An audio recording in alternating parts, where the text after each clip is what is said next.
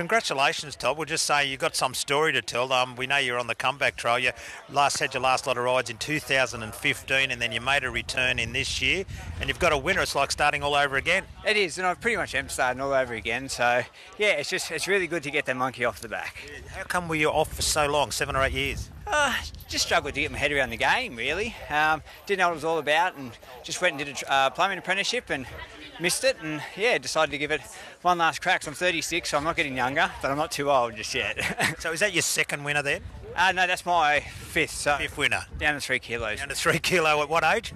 36. That's not a bad effort. I've been the longest serving 4 kilo claimer there is, I reckon. It's a great story to tell. That horse was never in doubt.